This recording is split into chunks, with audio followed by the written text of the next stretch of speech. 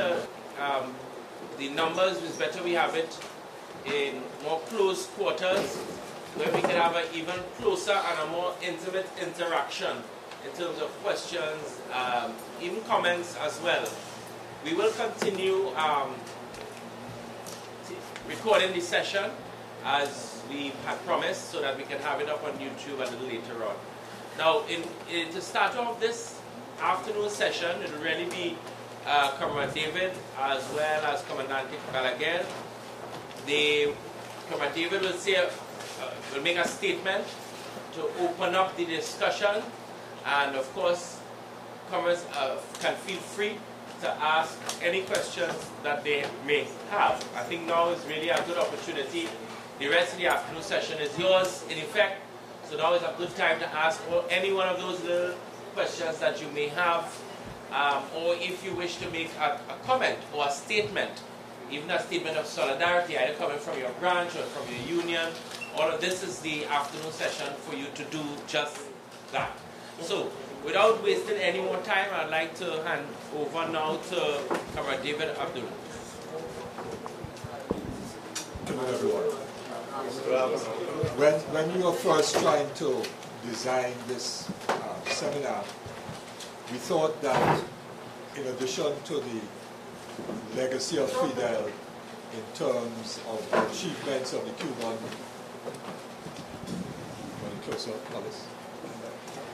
we thought that in addition to the achievements of the Cuban Revolution, which we discussed this morning in terms of the development internally within Cuba, and secondly with respect to the solidarity by Cuba and its people with other parts of the world, which, as we heard from Comandante Balaguer, was very central to the idea of the Cuban Revolution and of the thinking of Fidel, the notion and value of humanity, of solidarity, that we should also take a look at the impact of the Cuban Revolution in terms of being an inspiration for movements in this part of the world, Latin America and the Caribbean, to bring about what has been described as another world. In other words, a world or a society which is not based upon the exploitation of labor in order to profit a few, but rather on the development of humanity. So, for many years after 1959, Cuba stood very much by itself, not only in the Caribbean, but right throughout Latin America and so on, stood very much by itself in terms of its model of development and in terms not only of its political system, but also in terms of its economic system, and of course what we heard today in terms of the benefits and achievements in terms of health and education and culture and sport and the development of young people and science and technology and so on. And then in the late let me back up a little bit. Here in the Caribbean, we had, of course, the Grenadian Revolution, March 13th, 1979, when Maurice Bishop and members of his political party, the New Jewel Movement, took power in a very peaceful way. They went into police stations with guns that were not working in most instances, or had no bullets, and said to the police, we are now taking power. The police ran out of police stations and so on, took off their uniforms. And within a matter of a couple of hours, people came out onto the streets and supported the takeover because they wanted to get rid of Eric Gary, who they saw very much as a tyrant and someone who was a megalomaniac.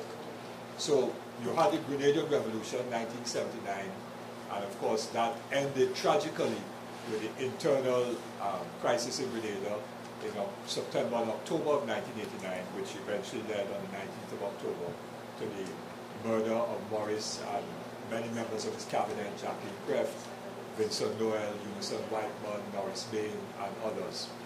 And then subsequent to that, on the 25th or 26th of October, the United States invaded Grenada, and that was the end of that experiment, which gave a lot of hope to many people, particularly in the English-speaking Caribbean, that we could have done something different to what was happening in the post-independence period or the post-colonial period of the English-speaking Caribbean. And then in Nicaragua, also in 1979, and Sparrow has a calypso about 1979. It's a very, very significant calypso when he says, Idi Amin has gone, the Shah of Iran has gone,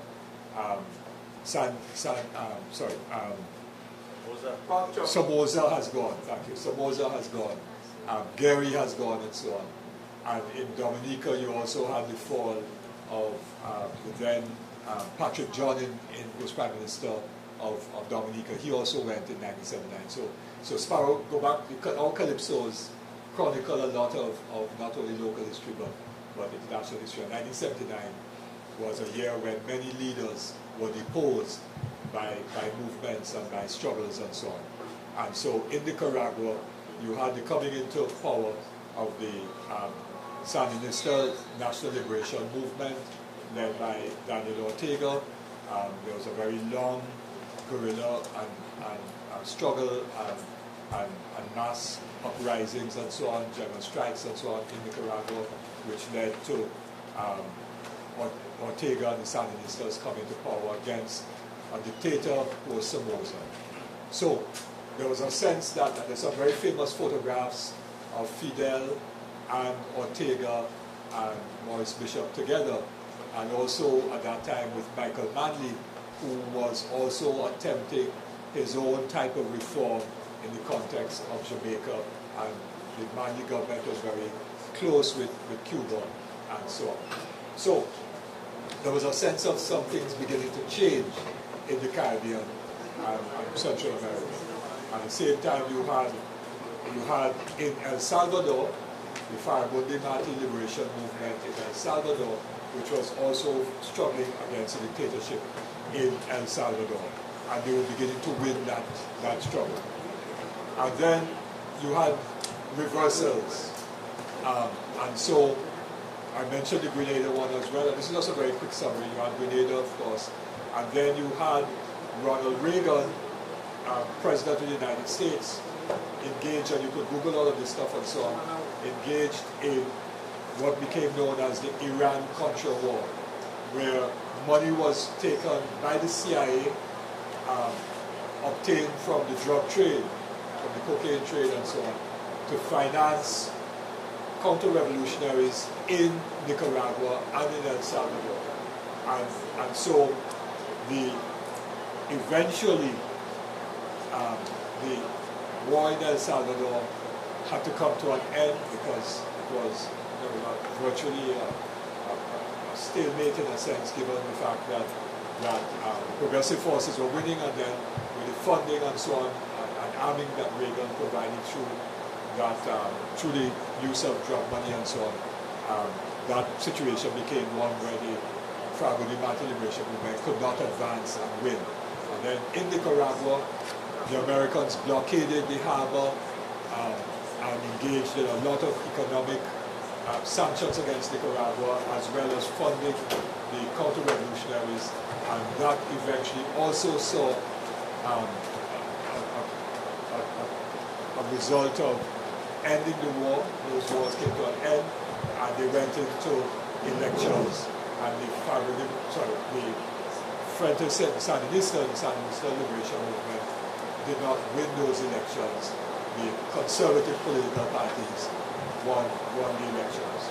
So Cuba then, once again, mid to late 80s, Cuba stood by itself in that sense, yes?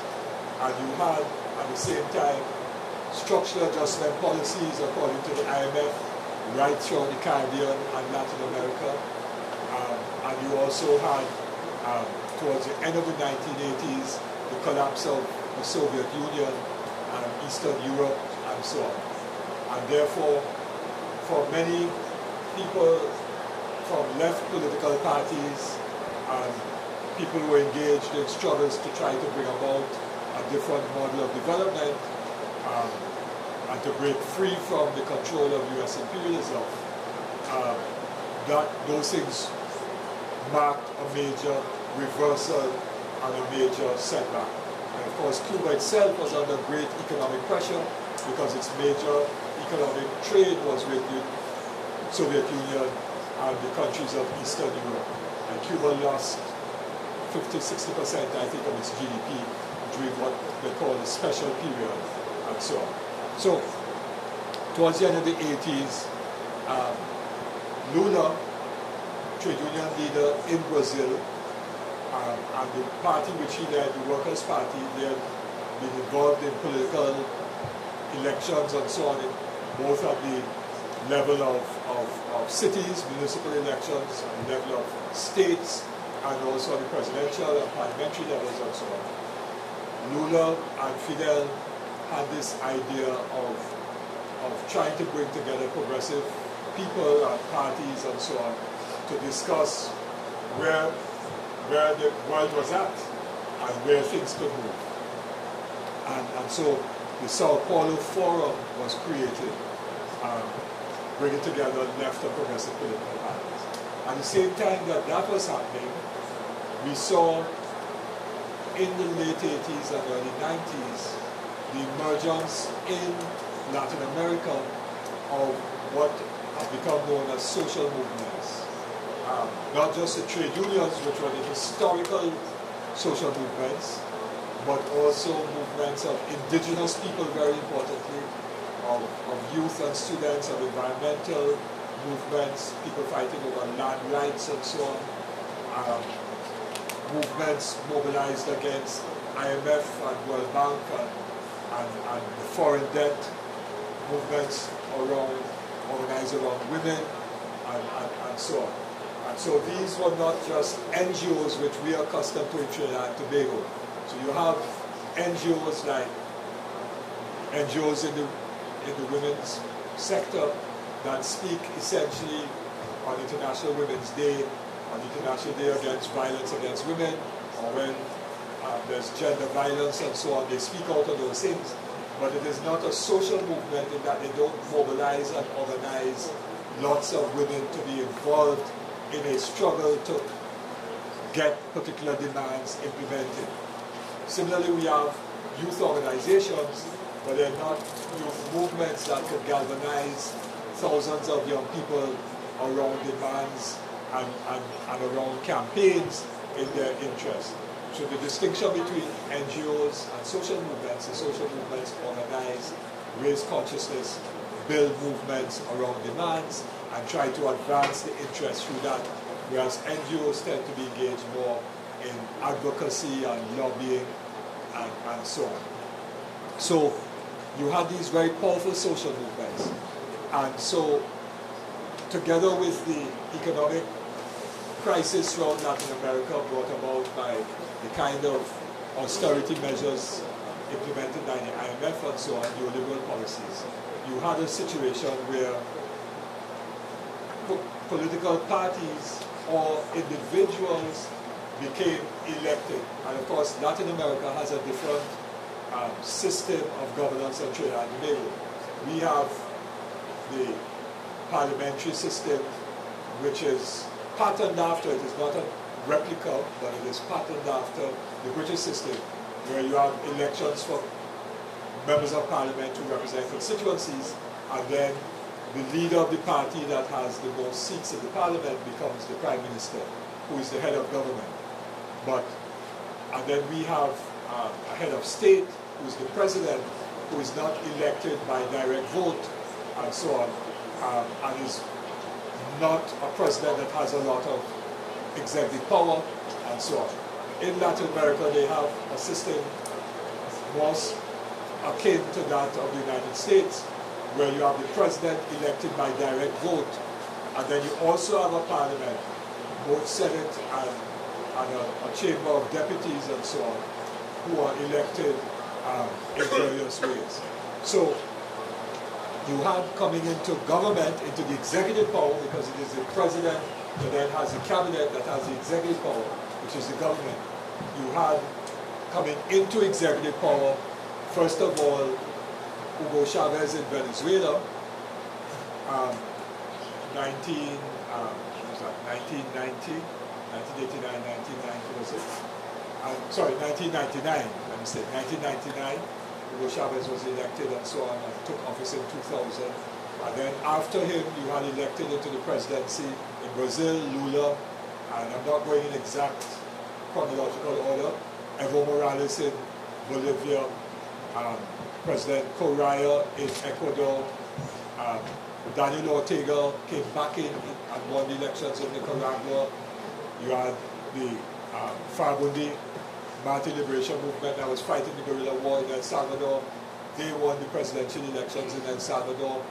You had a Roman Catholic Archbishop in Paraguay, Lugo, elected in Paraguay as president. And then you had some kind of center of the road, like in Honduras, President Zelaya, and so on.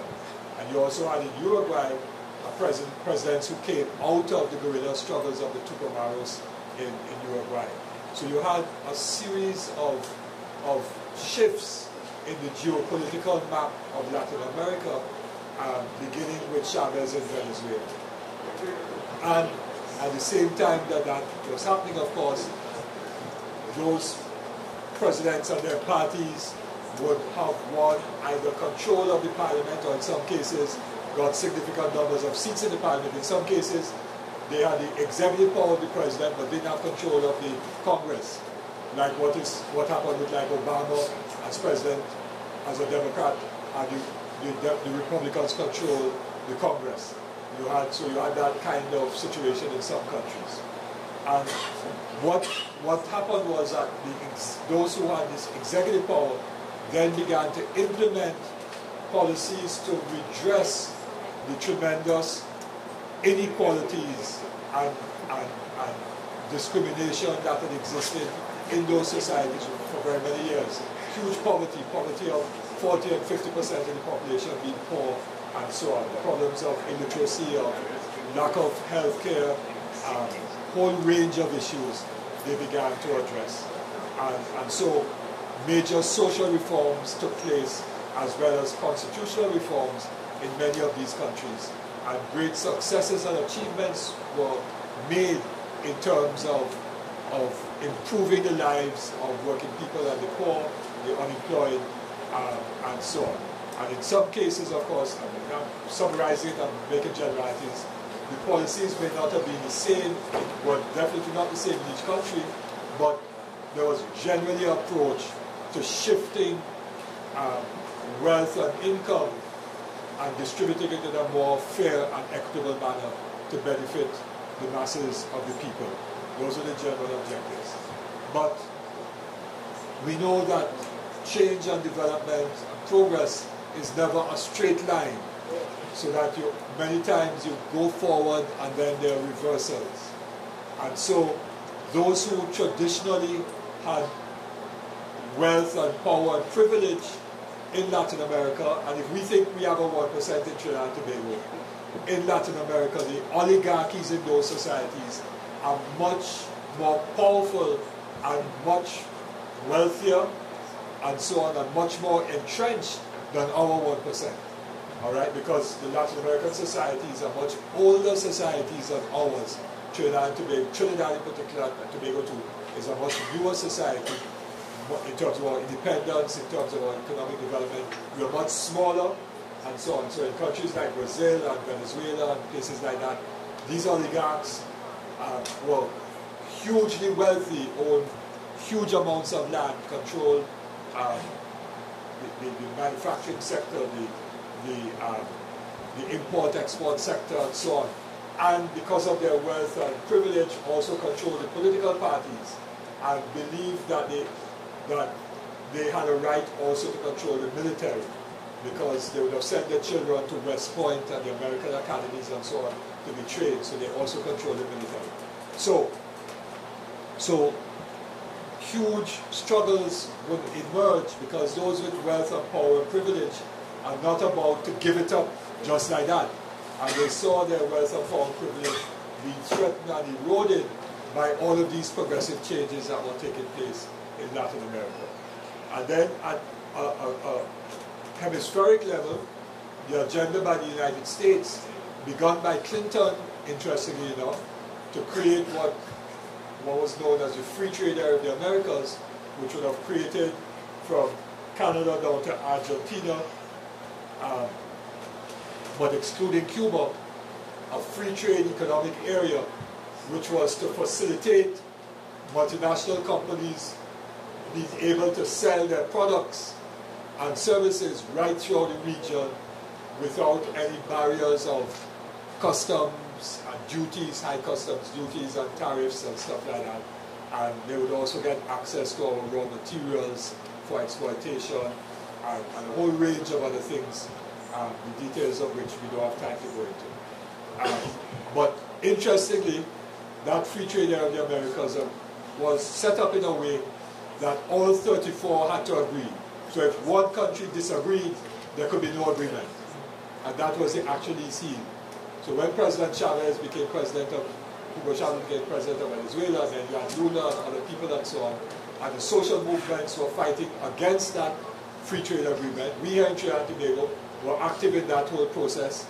We were part of the meetings and demonstrations in different parts of Latin America, in Miami and elsewhere and so on, against it. I myself was in Miami protesting.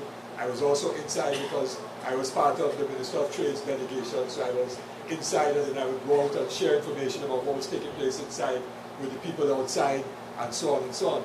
So we were very much part of that movement. Those of us here, a few of us here in Trinidad and Tobago, and some organizations here in Trinidad and Tobago were part of that social movement. So the free trade area of the Americas was scuttled, it was crashed, and so on. And so they didn't get away with that, but they found political ways, either fair or foul, to be able to reverse the progressive changes that had taken place.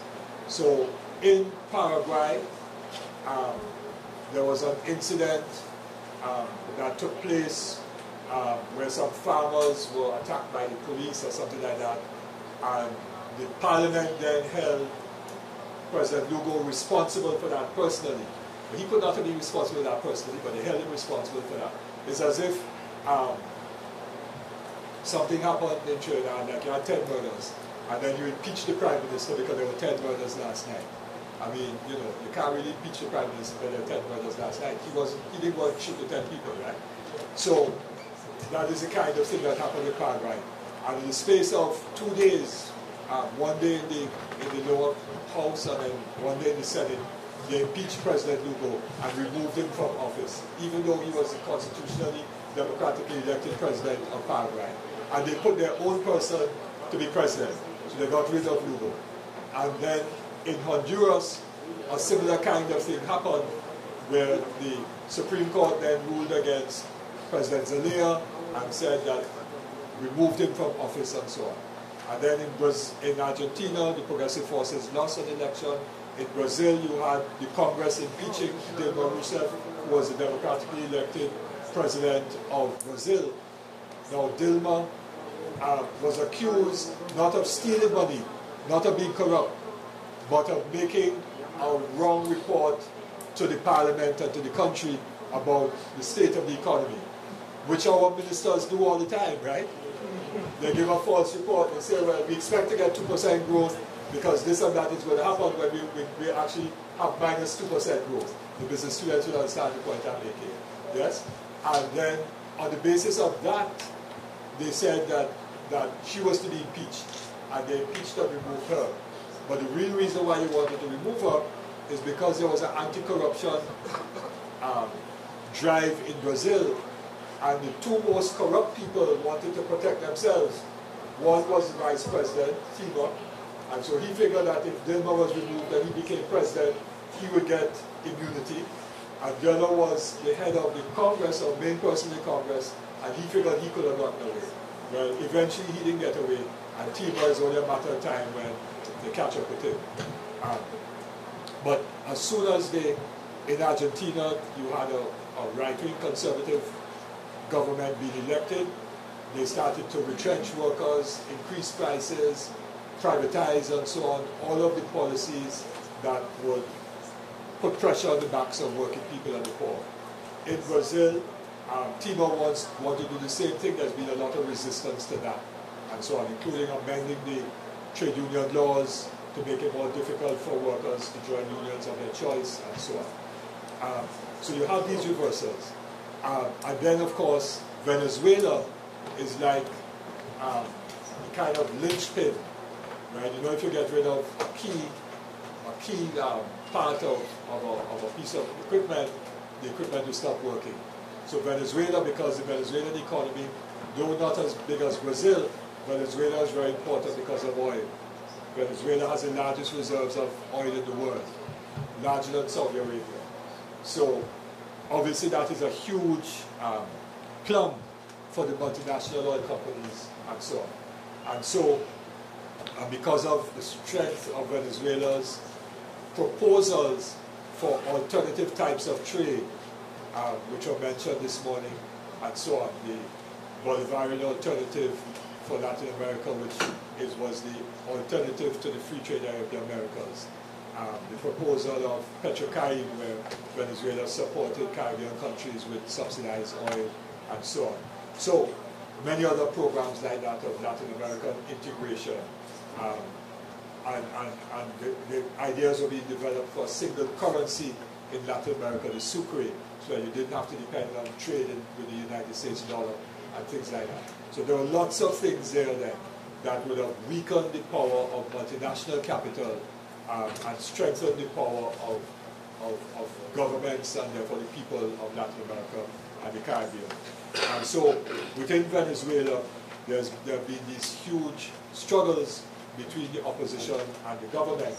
And we have to have an understanding of the dynamics of those struggles. And this is the last point I'm going to make. And then we could open up for some discussion. And Colin Balaguer will probably want to add because he knows a lot more than me.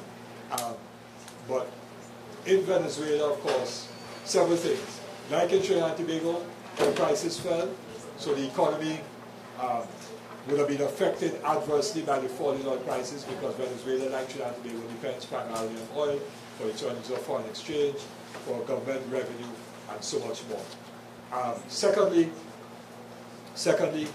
because the large oligarchs in Venezuela, the powerful oligarchs, control significant parts of the economy, they were able to sabotage, in effect. In other words, if they didn't import or if they decided to hoard food, then the supermarket shelves will be empty. And then if the shelves are empty, people will get vexed with the government and say it's the government's fault and want to protest against the government, when in fact the food is not there because the people who traditionally imported and distributed the food decided not to put it there because they wanted the result of people getting vexed with the government. Yes? If you imagine, for example, that for some reason the other, Massey and all the other big importers, what's the guy up here now? Arima, Balram Orange and so on, who does big importing up in Arima, and some of the other big food importers and so on, decided that they were vexed with the government and decided not to import on supermarket shelves. They started getting scarcity. People started to come out on the streets and protest, but they're not going to protest against Massey and Balram, and they protest against the government because it's the government's fault. So just thinking about that, that's the kind of thing that was happening. So you had that kind of economic of destabilization taking place in Venezuela. And of course, there are other factors and so on which were difficult for the Venezuelans to capital flight. Right now in Trinidad and Tobago, we have a shortage of foreign exchange, right? But there are some people who have foreign exchange. So that if you look at the central bank report and the review of the economy, and look at the deposits in the local banks, because you will see how much money is deposited in local banks in long-term, like fixed deposits, in short-term, like savings deposits and other kinds of deposits and so on. And you will see the figures. And I don't have it in front of me, but out of memory, about 1/4 of all the bank deposits in Trinidad is US dollars, right? But we have a shortage of foreign exchange. So there is $3 billion US dollars, 20-odd billion TT dollars in banks in US dollars, but we have a shortage of foreign exchange. Yes? And some of the same business people and so on own those US dollars. It can't be owned by money because we might have a $10, but they have $10,000 or $10 billion. So then they export the dollars. So it's capital flight. So they're banking it abroad in the hope there's a devaluation so that the amount of TT dollars that they would get would increase. And so their wealth would go up if there's a devaluation. So that kind of thing happened in Venezuela with huge capital flight, right? And all of those things exacerbated the economic situation in Venezuela. And we have to be open and honest. The government would have tried to counteract those things with certain policies. Many of them didn't work, right? And so that also has contributed to the difficulties in Venezuela. But the primary things have been the factors outside of the control of the government. So in this situation, and then you have Trump coming in now threatening military intervention and so on. And the opposition went on the streets to protest and protest and protest, but it wasn't widespread. It was only parts of Caracas and a few other states. It wasn't all over Venezuela.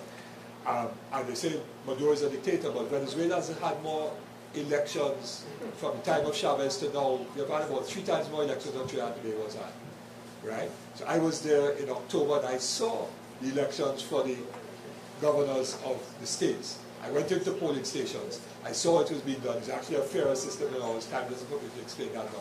It's actually a fairer system than what we have. So there are elections. In a few weeks' time, we will have elections for mayors and municipalities and so on. And next year, they'll have presidential elections. So there is democracy alive and well in Venezuela. But they're trying to get a pretext for the United States to intervene. Because if they could get, if the United States could get a government in Venezuela that is favorable to it, then having got rid of the Workers' Party of Brazil and the Progressive People in Argentina and Paraguay and Honduras, if they could get rid of Venezuela, then it would just be Ecuador, Bolivia, Nicaragua, El Salvador. And of course, El Salvador and Nicaragua are smaller countries, much weaker economies. And if that happens, then what we'd have, we go back to where we were in the 1980s, where Cuba would be all alone once again in terms of its model of development and so on. So, in this situation, of course, it is always dynamic. It is never one-sided. And so there are people who are organizing to come again in Brazil. So Lula could run again for president, and he's #1 in the polls, and so on. And in Argentina, people are on the streets protesting, workers who have lost their jobs and so on, they're protesting, so Argentina is active. So it is a dynamic.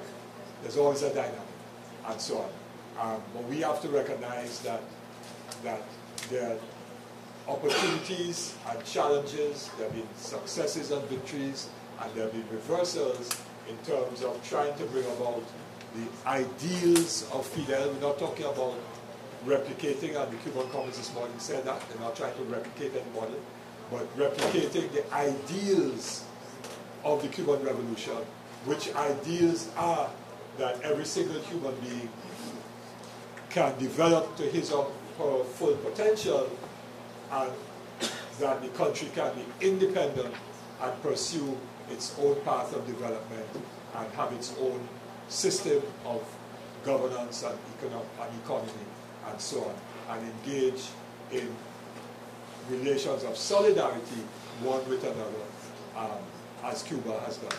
So I want to stop there. I've gone a little bit too long, but hopefully I'm just giving a little description of some of what I've gone into some more history, particularly for the younger people.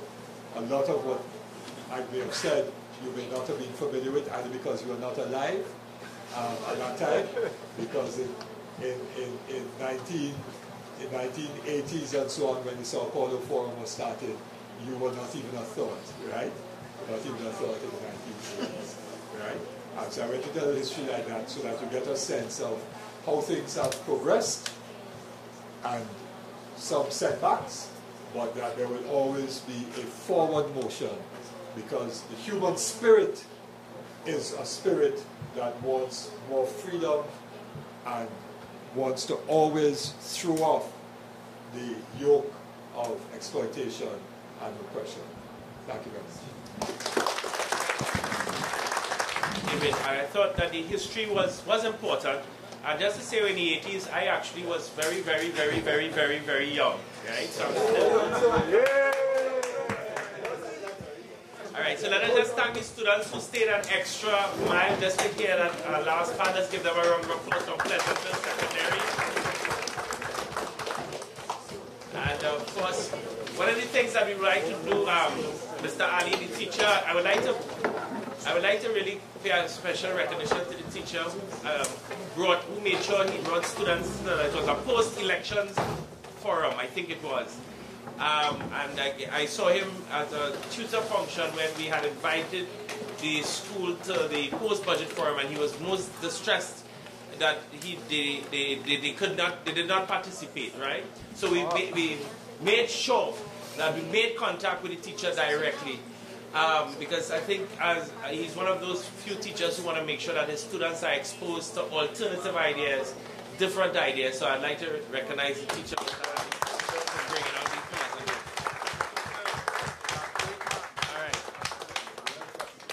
All right. What we like to do now is just open up the floor for any comments and or statements and or questions. I think the teachers from Maruva, you also have to leave. Let us also recognize the teachers from Maruva who made sure they found their way here. All right. So we like to open up a little bit the floor for any questions and or comments. Yeah? We have a comment coming from Tobago. Not really a comment, a commercial break. But I want to say, I want to comment Abdullah, how we look, but that history, come on, you have plenty. You ain't giving us the right amount of age. That is good, I know you always have that. That's what I want to say. All right, good. Yes, Comrade Perry. If you could ask Comrade Abdullah to put together some of what he said and use it to circulate to our members, younger members and so, and claim ownership of it. We just print David Abdullah, you know, and let us know.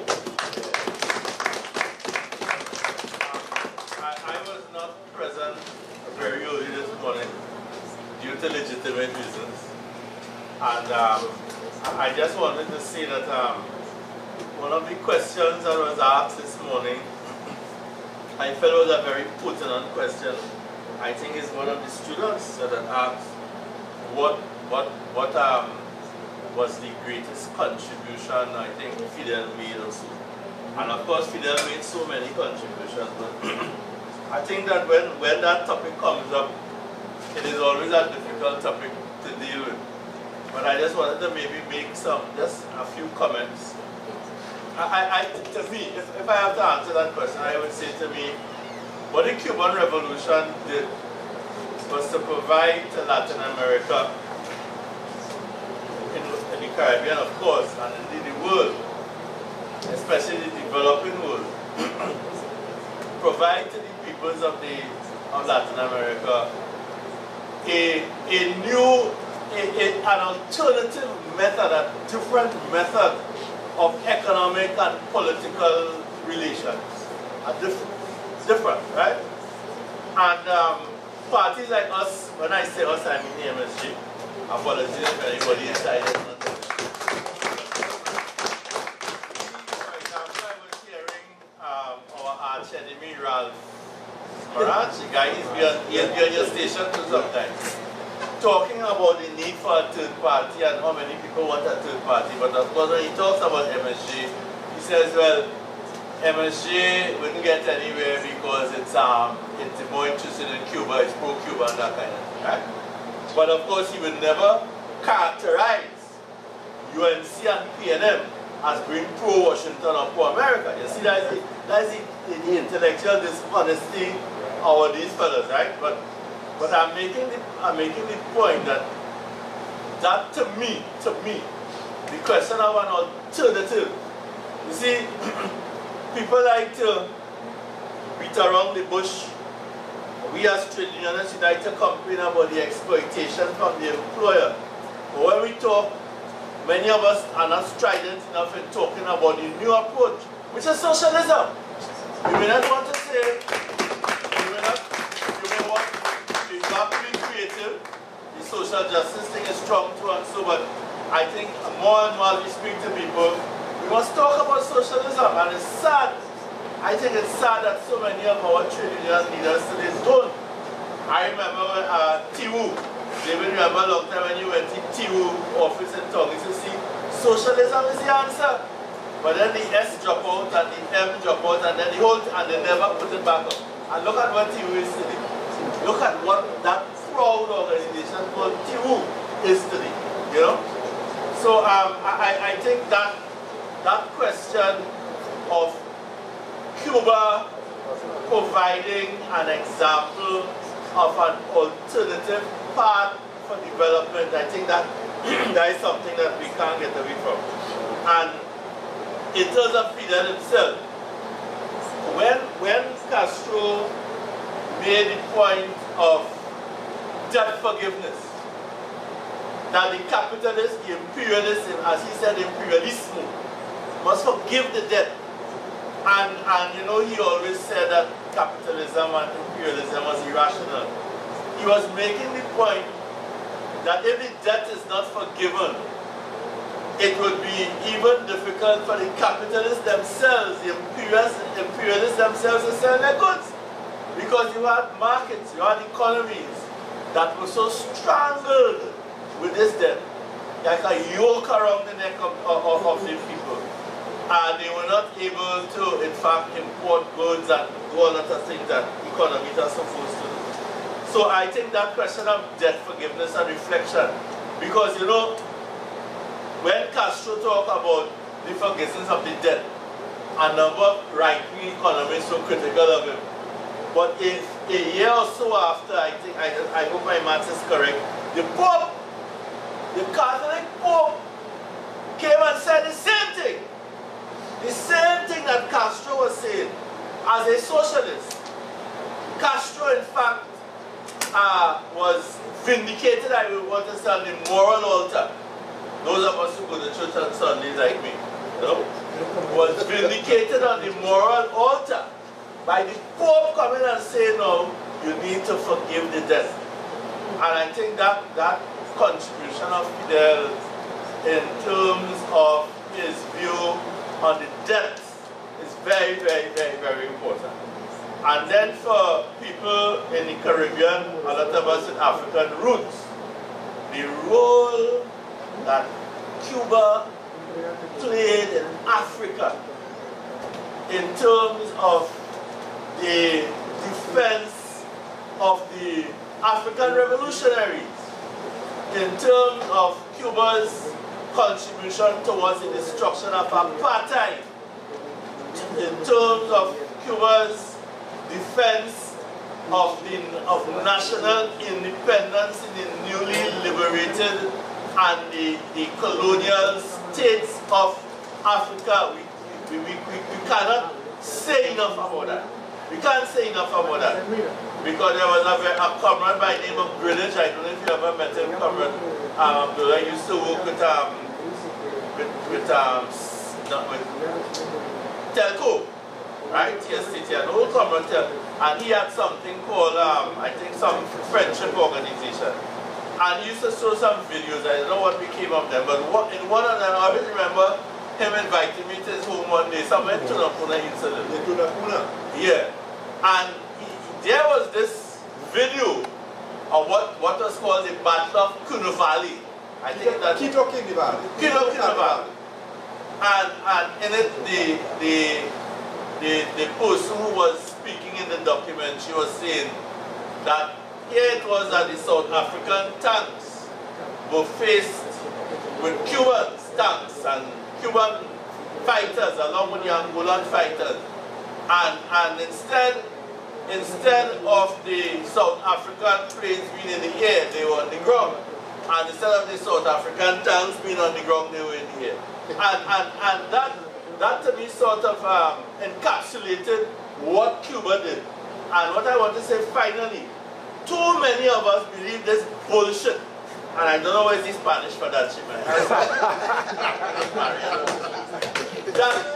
that it was because of the Cold War that the Soviet Union somehow got the Cubans to go into Africa and do all of that. No.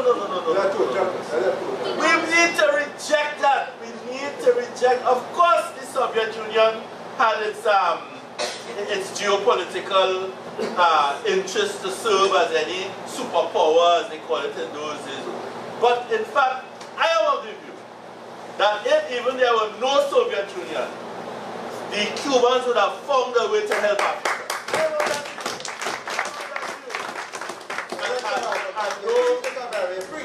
Though the comrades in the PPP did not understand our role, but we had to support Bonham in that respect, because when the Cubans needed to be refueled to go to Africa, that same bastard Bonham, who of course gave our comrades in the PPP a hard time, but allowed the Cubans to land in and to be refueled in Timeri Airport so they could make the journey to Africa. So I want to say that I thought those are the comments that if I was here on time, Comrade Davis, those are the comments I would have made, because I think it is important for us not ever to forget the role Cuba has played in showing us a new path, the sacrifice they have made, not only for them but for us. The question as to the world, the influence Fidel Castro had in world politics, because I remember that last time when he went to the UN, the UN Assembly was packed, it was filled, because there are many prime ministers and presidents, when they go to speak in the UN, you have quarter, half of the place full. When Fidel Castro came to talk, the whole place was full, because of course the progressive and the left-wing countries were there, and the right-wing countries really also wanted to hear him too. That was important. Though there are many imperialists who attacked Fidel, they always wanted to listen to him as an intellectual, you know, and saying the role he played in Africa and Cubans played in Africa, all very, very important. And finally, let me just say, as a man, I remember visiting Cuba on 2 occasions. Sadly, the first time I visited Cuba was at the time when the Grenada Revolution was in crisis, you know. And I remember on one of those occasions, somebody mentioning that Fidel was doing a degree. I said, a degree? What is Fidel doing a degree for? He has so many degrees. He was doing some medical degrees, and I think a journalist asked him, well, why are you doing this? He said, because Cuba is entering into a phase. Just to show you the demand, Fidel Castro. Cuba was entering into a phase where it was developing biomedicine. Biotechnology.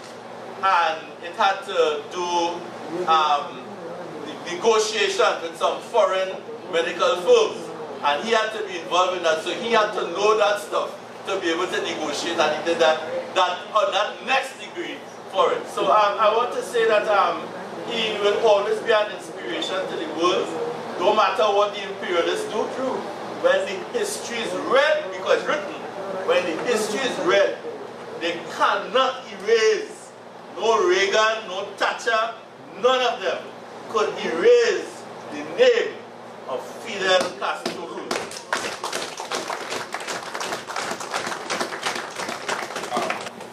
Fiery leader within the progressive trade union movement. And as I said earlier today, he has always been a staunch supporter of the Cuban Revolution, and in that fact, a staunch supporter of alternatives to capitalism, to imperialism, and this is why he had served as chair of the MSG for a number of years. That is, of course, Comrade Vincent Cabrera, namesake of Ramon Balaguer Cabrera. Let me just, you raised the point of Cuba's role in Africa, and I'm really happy you added that part about the myth of the Soviet Union, or some, you know, the reactionaries talking about the Soviet Union. But we didn't recognize him in that capacity, but we actually do have a soldier from that period, and that is the ambassador himself, Guillermo. He fought in Angola. I just want us to recognize the ambassador.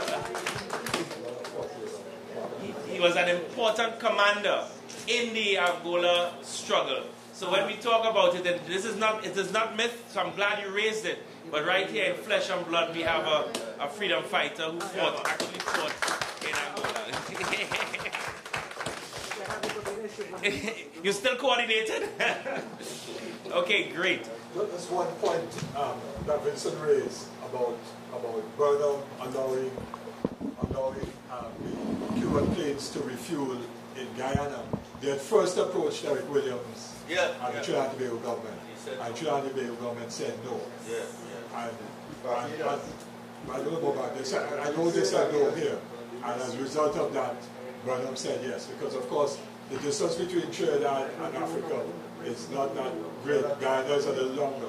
Right? So the shortest point would have between the Caribbean and the southern part of Africa would have been Trinidad. But William said no, they want to get it wrong. That's just for historical record. All right, you open it up again for yes. Good afternoon again, comrades, and for the little Spanish channel when we start base. Right out. Well, my wife is Venezuelan, but I ain't learned much yet, so next time.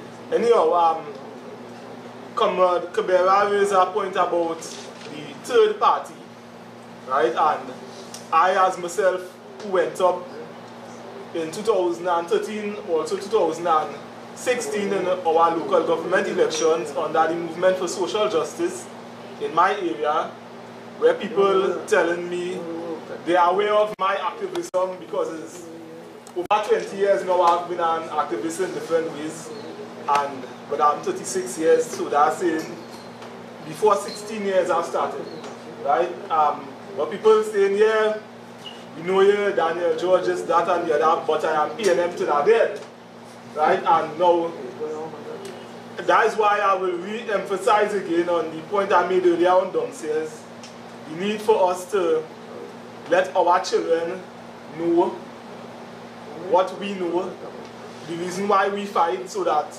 later on they will understand the need to be in movement like this. Now, if we walk in to go anywhere, walking on the road, I'm talking about my daughters are 5 and 3.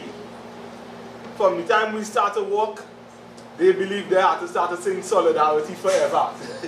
No, I'm telling you serious, and the words, a lot of us as comrades do not know the words for the song. My daughters could actually sing verses, not just the chorus, or Solidarity Forever, verses in Hold the Fort, for we are coming, right? But while they don't yet know the meaning, I intend to be teaching them, right? My wife started to understand the meaning of the songs, and actually going through the songs, it even raised my consciousness more.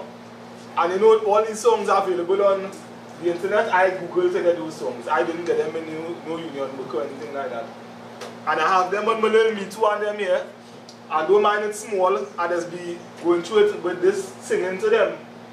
Right now, the point I want to make is that plenty of the people who say they are PNM till they die or UNC until whatever, they don't even know the reason why they're in that. They don't even know the reason why they're in that. And if we go in and telling people about our third party, or the only alternative, as we say, we have to know the reason, and we have to get them to know the reason.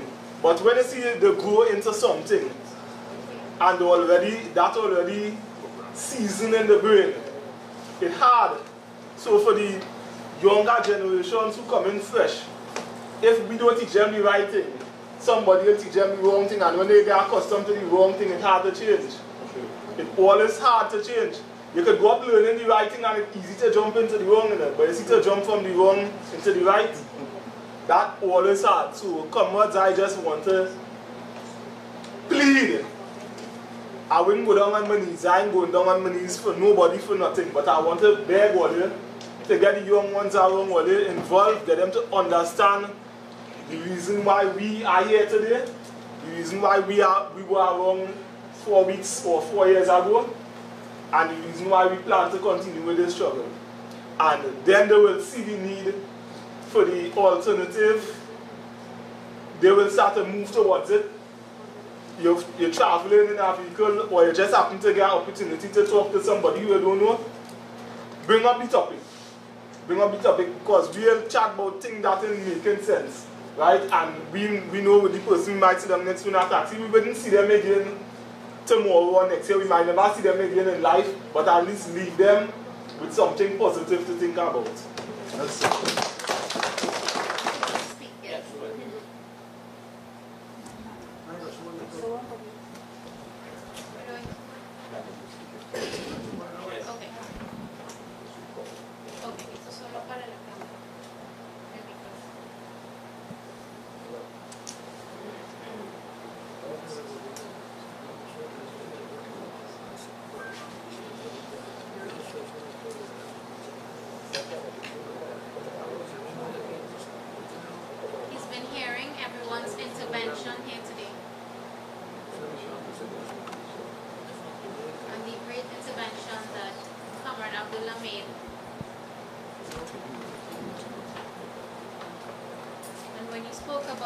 Latin America and the problems.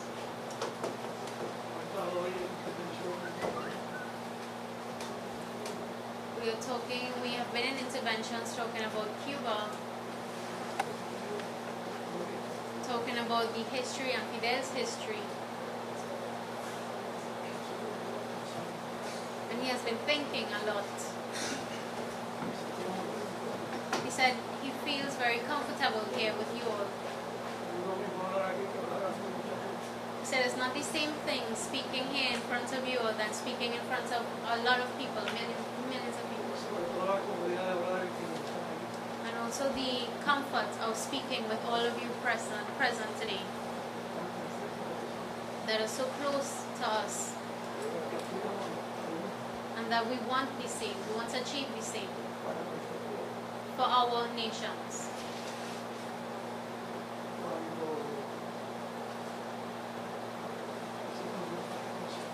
When we made our intervention,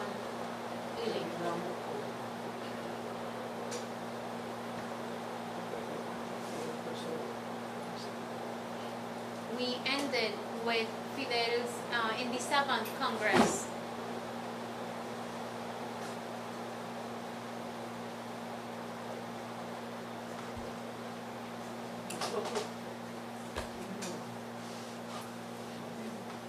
We have been fighting, and then we went in the armed forces.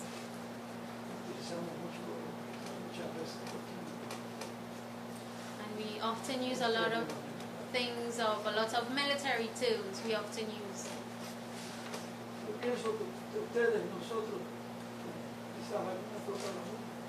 We think that you all and us, we are very clear of what has happened up until today.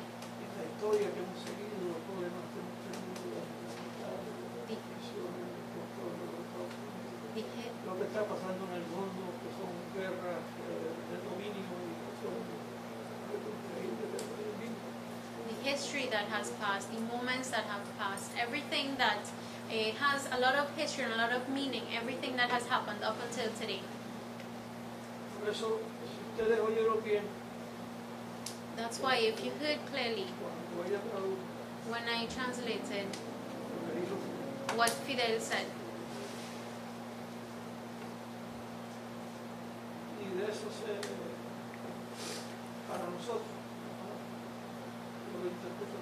and for us at least, he interpreted it this way. Fidel there gave us his last fighting word, his last ruling. Y nos dijo, realmente, que Cuba va a vencer. And he said, Cuba will win. Nos está diciendo a nosotros que confían en nosotros, confían en nosotros. He's telling us to have confidence in ourselves, to have confidence as Cuban revolutionaries. Por eso nos quedamos en vencer. And for that, he said, Cuba will win. Pero bueno, gracias por comentar. That's why he said it's important Hablar de qué hace Cuba, qué va a hacer Cuba, to talk about qué van a hacer los cubanos, what are the Cubans going to do, what is Cuba going to do, qué van a hacer los cubanos.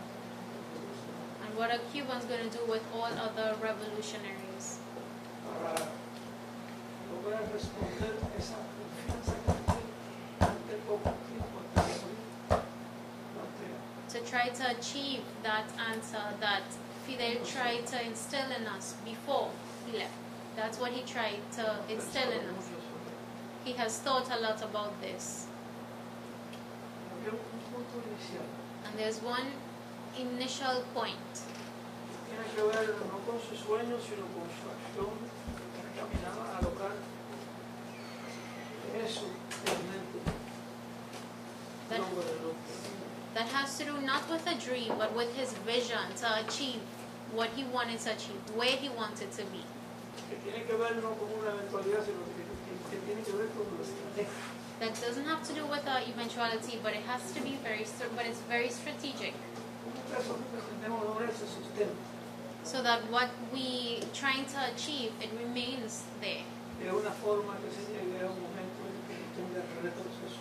In a way that there's no way that you can move back from that, you can go back. Creemos en para principal. And there's one principal matter in this. Nuestros pueblos de América Latina y Caribe, Our nations in Latin America and the Caribbean in different toda times, América Latina, in all Latin America, libraron una guerra de independencia. liberated an independence. They were liberated and they gained independence against Spain. Other countries from here, with France, others with Britain. Lo cierto es que tenemos una comunidad, But the truth is that we have a community la práctica tiene los mismos intereses, necesita el mismo pueblo. that in practice we have the same interests and we have the same future as an objective. Quiere que el camino ese que estamos por delante, And, para the, poder lograrlo, tiene que ser una fortaleza muy sólida, and, que to, implica lograr la fortaleza de todo. and to be able to achieve everyone's strength and to be able to gain what we have to do, we have to work together to gain that strength in each other. Sobre todo y principalmente de los partidos de izquierda, los partidos que sienten el dolor del trabajador, de la gente. And of course, especially talking to the parties of the left that feel the pain of the struggle of the lower class or the humble, Que luchan para que el mundo cambie, that fight for that, todos los seres humanos tengan el mismo derecho a la misma posibilidad. that fight for that change in the world and that fight for that right that everyone is entitled to, La misma cantidad de futuro. the same guarantee of a future, Feliz de confraternidad y de solidaridad con todos los demás. to have fraternity and solidarity with all human beings. And Abdullah also spoke about this. En este momento tenemos un gigantesco peligro. And at this moment, we have a danger with the plan of other specific, Cuba and other specific nations. Nuestros pueblos cuando adquirieron la independencia, Our countries, Latin America in general as well, when we gained independence, realmente lo que recibieron es la independencia de España. what we really had was the independence of Spain. A partir de esa independencia, todo el tiempo de su vida transcurrido hasta ahora. From that part of the independence, so from that independence up until today, Bajo el dominio de los Estados Unidos, under the dominance of the United States, bajo los intereses de los Estados Unidos. under the interests of the United States. Y eso está demostrado a través de la historia, And you can see that in history, donde cada uno de los países de América Latina, en un momento determinado, where each country of Latin America, in one way or another, in any tenía moment, un gobierno que ocupaba la política de beneficio. had a government that tried to benefit their public, their nation, Desligarse un tanto de las ataduras que le ataban a otros intereses. that tried to move away from all the other interests that were trying to tie them. Fue suficiente durante mucho tiempo. That was sufficient for a long time, De golpes de Estado, from coups, propiciado por los Estados Unidos which, o apoyando a golpes de Estado que se daban en el país. which was supported by the United States or other countries. Hubo un momento que hubo golpes de Estado de tiranía, incluso militar, en Argentina, In Argentina, en Uruguay, in Uruguay, en Chile, in Chile, en Paraguay, in Paraguay, en in Perú, Peru, en Brasil, in Brazil, en Colombia. in Colombia. They had coups that were tied to this. Esa historia transcurrió, hubieron ciertos cambios, en un momento determinado no existía. And in one point or another, there was a time that it just didn't exist. Empieza un momento en que se produjo la desaparición de la voz. And then there was a moment that they had the missing or separation. En este instante que eran los Estados Unidos como una gran potencia. And at this moment is when the United States became a potential in the world. Fuerzas de izquierda en Argentina, The left side then of the left side of all the parties, they weakened, they started to disappear. en ese momento únicamente Cuba quedó At that time, Cuba was the only one that remained planteándose seguir working and fighting to achieve that socialism. It was a very difficult and complicated situation. Se empieza a producir algo que era inesperado para mucha gente. And something that was very that didn't fit in the mind to some is when it started to happen. Aparece el comandante Chávez. You have Commander Chavez, Comienzan a producirse una serie de cosas interesantes en América del Sur. and then a lot of interesting things started to happen in Latin America.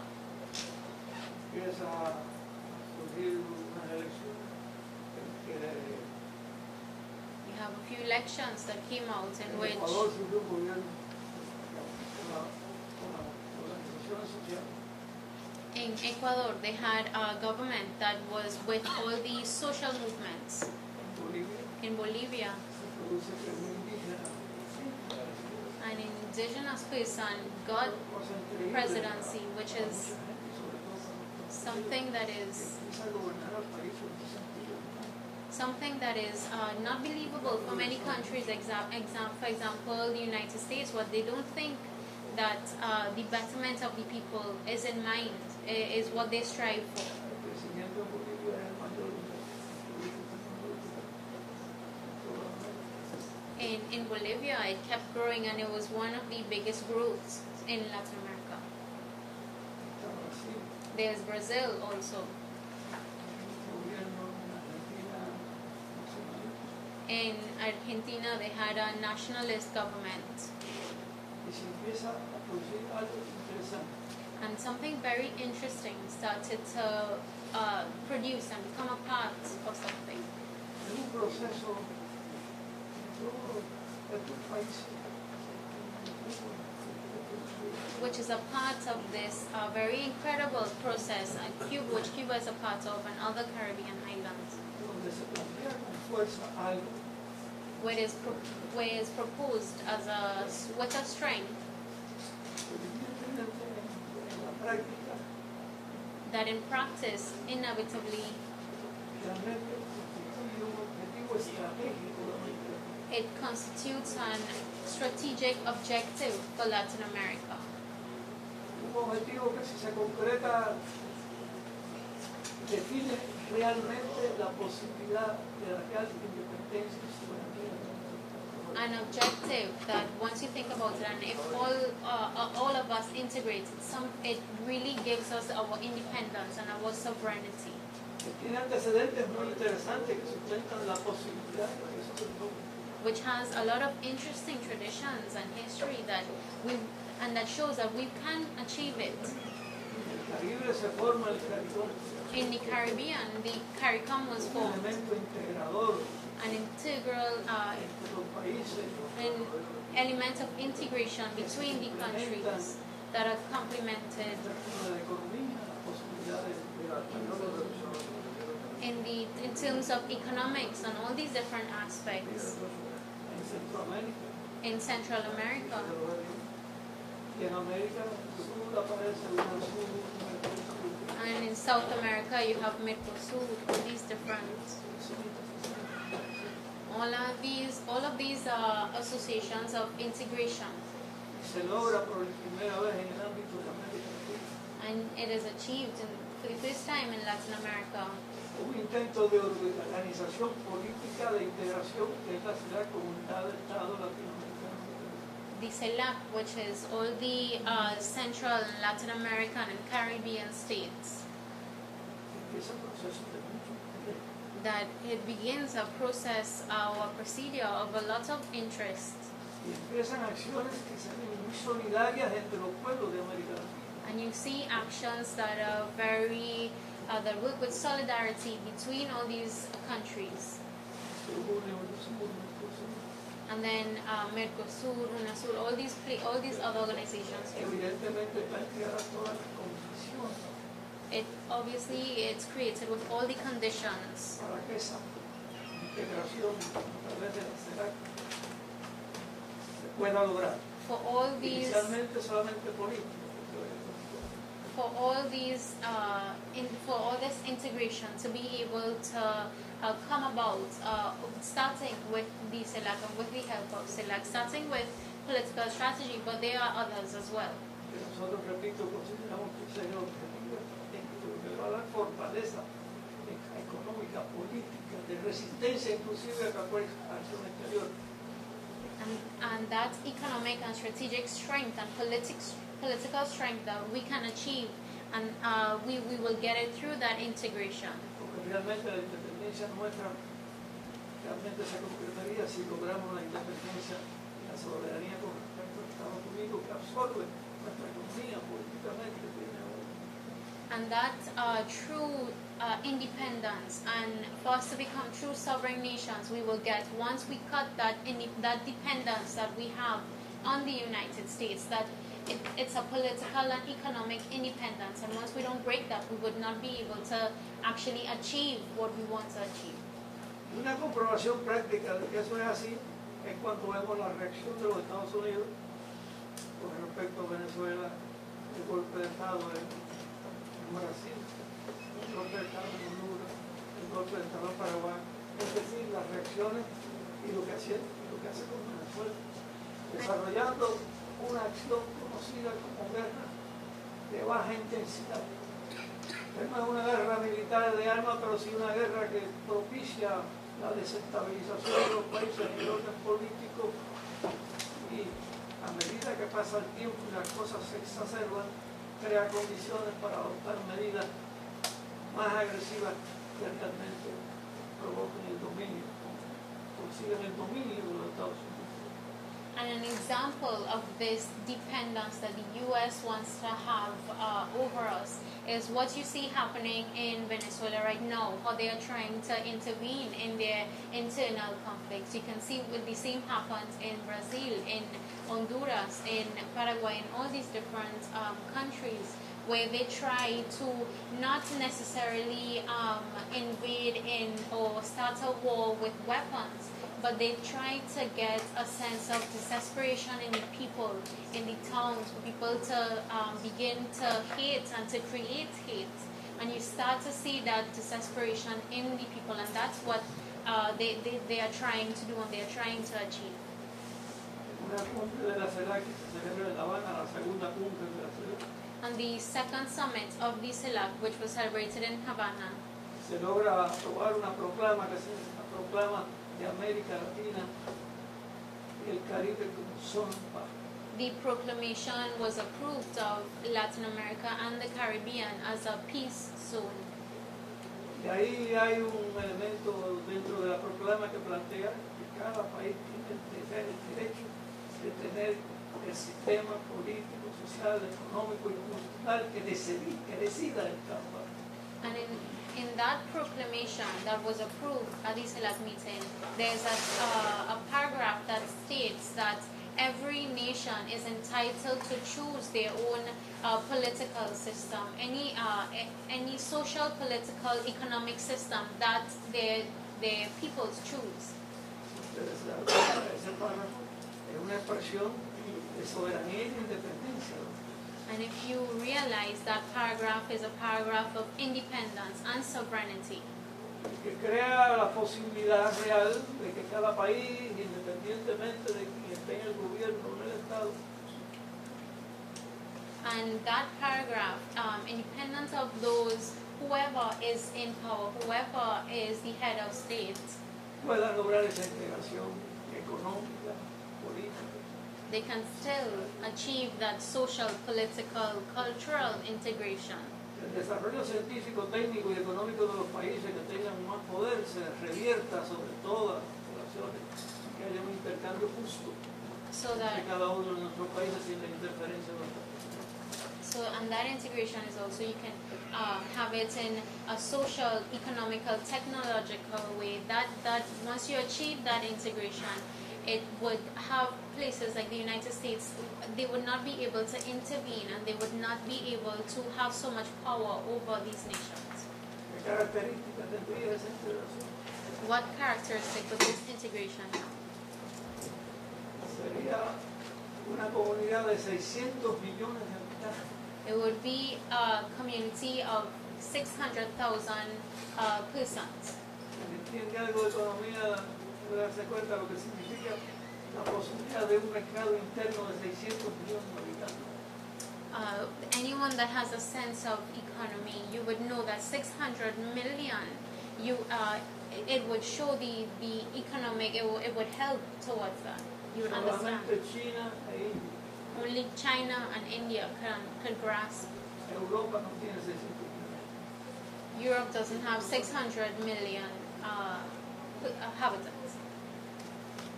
Sería una integración que tendría una autonomía energética, todo el gas, todo el petróleo All the gas, petroleum, que se necesita en la región, en los países que la integran, se produce dentro del ámbito. all these things that all our nations need with respect to energy, oil, petroleum, all these things would be produced right here in this zone. Sería una autonomía alimentaria, se puede producir carne, productos pecuarios, que necesita toda la región. With respect to food, we would be able to have everything on our own. We wouldn't have to depend when it comes to food and agriculture, animals, all these things. We would have it right here. Y el recurso de agua para 200 años, And water resources for 200 years. con la cantidad de agua que puede existir. Es decir, algo que realmente With the amount of water that can Validez. exist between our nations, the validity para consolidar eso como to consolidate this as an strategic objective. y se produce algo más notable. And something more noticeable is produced. Ustedes saben que los Estados Unidos organizó una reunión que se llama Cumbre de las Américas. You all know that the United States had a Summit of the Americas, Cumbre de las Américas donde no estaba Cuba. Summit of the Americas in which Cuba was not a part of. Y fíjense lo que significa cuando hablamos de solidaridad, la fortaleza. And La this is solidaridad puede generar. And this is what I mean by when I say, and you would realize the solidarity, the strength that solidarity has. un grupo de estos estados de gobierno y que arrastraron al resto de los estados. A group of all these nations that were part of the summit. Planteó la exigencia de que Cuba tenía que estar en el Congreso de la Unión. They insisted that Cuba had to be in the summit of the Americas. Y Cuba sintió que tuvieron que invitar a Cuba. And they had to invite Cuba, and Cuba was present. Y se creó la posibilidad real y inédita en América Latina. And the possibility was inevitable, and it was created De que el presidente cubano hablara y le expresara al presidente norteamericano que estaba ahí cuál es la posición de Cuba, hacia dónde va Cuba, independencia y soberanía. and it was expressed by countries for the Cuban president to speak, especially to the U.S. president, to explain Cuba's position, their thoughts, what Cuba was for. Y en ese ejemplo viene un máximo interés. In that example that has a maximum interest, La posibilidad que se genera cuando esa solidaridad se puede expresar y concretar en condiciones como las que existieron en ese momento. the possibility that can come about from that solidarity, the strength that can come out. Existe una reunión de esta mañana con tanta fuerza, con tanta pasión. And earlier in the meeting this morning, he expressed with a lot of passion the meaning of solidarity and the meaning of solidarity between our nations. In this case, solidarity with our nations, it's between governments. Todas esas posibilidades están en peligro por la guerra no convencional que está desarrollando los Estados Unidos. And all this, Sobre todo contra Venezuela, que llega a toda costa a eliminar la posibilidad de que Venezuela se pueda hacer dentro de un país independiente y soberano. Con todos los problemas de la dificultad. and in this solidarity, it runs a risk in what the United States is trying to do against, for example, what the damage that they are trying to do, for example, in Venezuela, and that fear that they want to invoke in everyone, and they are trying to stop Venezuela from becoming a true sovereign and independent nation. Para nosotros los cubanos esto es esencial porque tiene que ver con lo que le hablaba hace un momento. And for us Cubans, this is very essential and very important because of what we spoke moments ago. Porque fue esa una de las acciones de importancia y trascendencia del compañero Fidel. Lucha por la integración. That was one of the fights that Fidel fought so much for, and he with so much passion. It was the integration of Latin America and Caribbean. Porque él, entre él y Lula, pudieron hablar para el desarrollo del foro de Sao Paulo como único lugar, después que desapareció la Unión Soviética, donde los partidos de izquierda podían reunirse y discutir los problemas que se estaban presentando, se pasó en el mundo, se pasó en los partidos de izquierda en ese momento. La necesidad de discutir, que se reúne. And it was in this that Fidel and Lula spoke about, and they had so much passion about this that they decided to come up with the Foro Sao Paulo. It's a place especially where the parties and the movements of the left can come together, can work together, can be unified. Por eso en ese objetivo estratégico es imprescindible la unidad de los partidos. Quiere decir que cada partido renuncia a su forma de ser. That's why in that the main importance of that forum is the unity of the parties of the left and the movements of the left. It doesn't mean that they have to give up their own unique ways and their ways of thinking.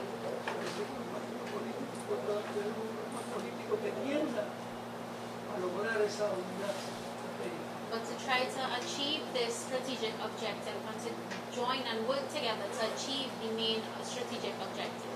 Cabe duda que los partidos de derecha y los partidos que responden a los intereses de los Estados Unidos no podían realmente integration, because we know that once that unity that comes from the left side, the right side would no longer be as effective or as powerful as they are right now.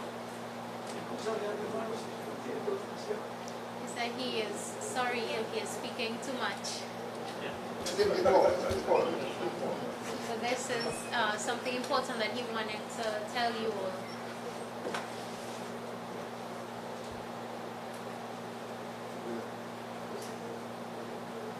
El otro hablando ya de la orden de combate. And now talking about the fight, the Comrade Fidel, he has to do what he has to do now with Cuba. He wants to refer to two things.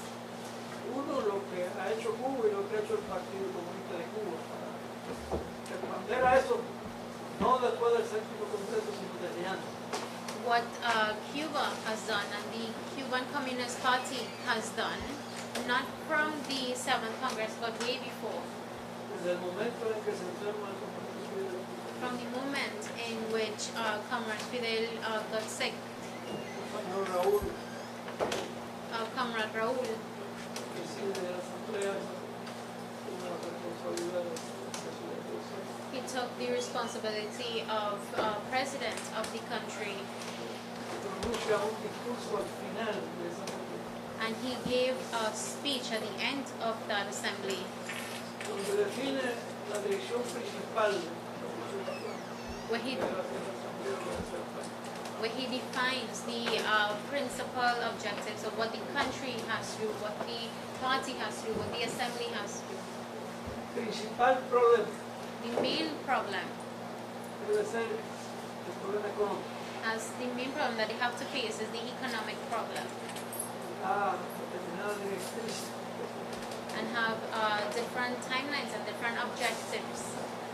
se plantea una comisión para que analizara el problema económico y elaborara directrices para las cosas que había que hacer en la economía.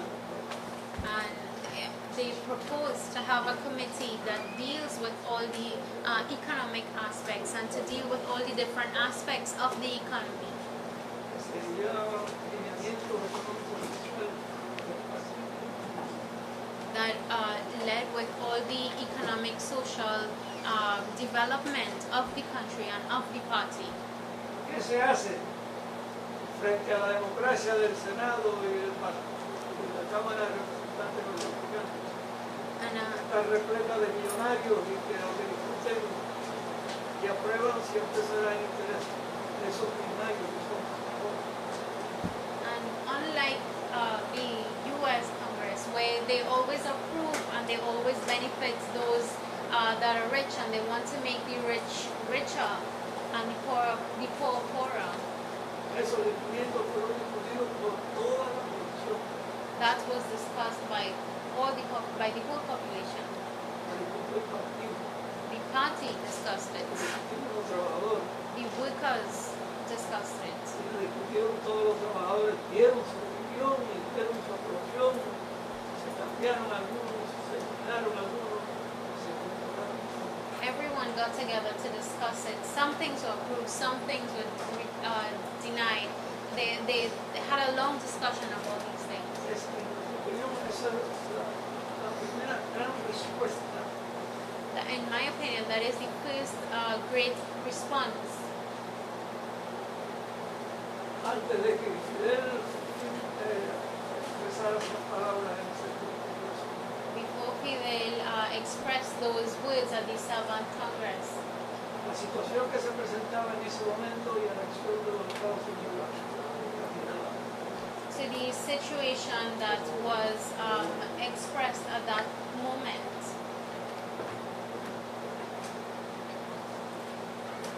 Después se celebra el séptimo congreso del partido, And then we had the celebration of the 7th Congress, donde ya se había restablecido los partidos de Obama la relación where Obama's administration had re-established the diplomatic relations with Cuba. y en el séptimo congreso se definen cosas que son las siguientes. At the 7th Congress, they defined a few of these following issues.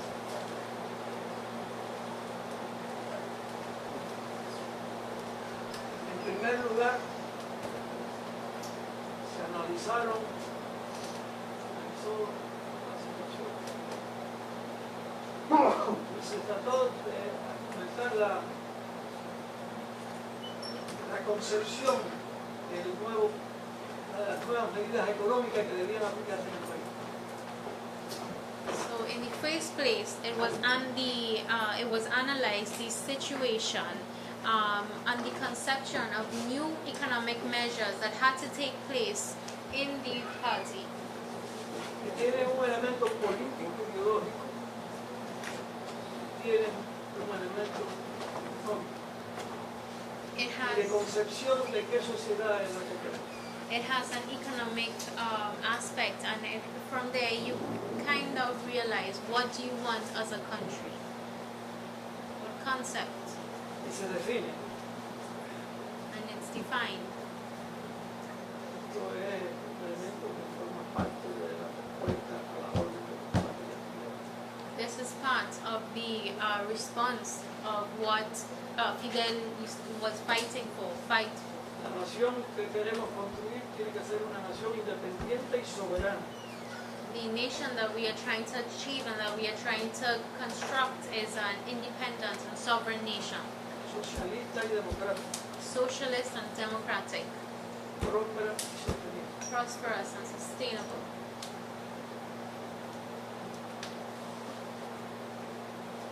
Quedó definido desde antes.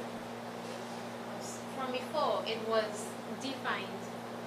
La respuesta a los Estados Unidos ante el elemento de las relaciones diplomáticas. The element of the establishment of the diplomatic relations between U.S. and Cuba. Nosotros le hemos exigido a los Estados Unidos que las relaciones no solamente deben ser diplomáticas, sino relaciones adecuadas.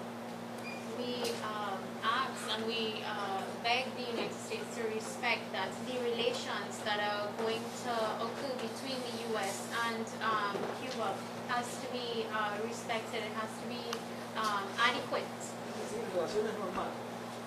To say normal relations. Para tener relaciones normales hay que eliminar el bloqueo. And to have normal relations, we have to end the embargo blockade. Hay que devolver la base de Guantánamo. You have to Y hay get que back eliminar las Guantanamo. acciones subversivas para tratar de encontrar el gobierno. And you have to try, and you have to take back these subversive actions that you had, that you took against Cuba. Tengo el temor de que los esté cansando. And he's worried that he's tiring you all out.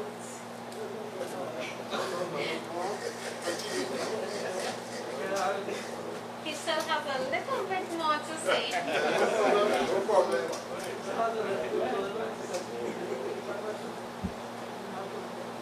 And from our point of view, and from his point of view, it's very important that he says this. Que tiene que ver con la orden de combate. It has to do with the plan out to fight. Que se trata de nada más y nada menos Because it deals with no more or less de algo que Fidel nos dijo that something that Fidel told us un 1 de mayo en la Plaza de la Revolución en el año 2000. on the year of the revolution, on the 1st of May, in the Revolution Park. Fidel, respecto a la Revolución Cubana, así.